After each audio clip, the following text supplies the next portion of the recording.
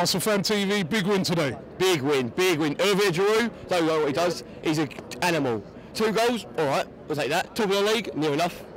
We're going to win the league, we're going to win the FA Cup. Champions League, who are buying? Who are buying? Who are Bayern Munich? Who are Bayern Munich? 2-0, Allianz Arena, penalties. We'll take one all day long. Don't worry about Bayern. Don't worry about Bayern. Who are Bayern Munich? Who are Bayern Munich? Ain't worried. I'm not worried. Right, let's go back to today though. The goal by Thomas Rosicky. Oh, it's special. Brilliant goal. Special. Rosicky, I was surprised to get a nod. Didn't think he'd start. He showed his promise. Great goal. Class player.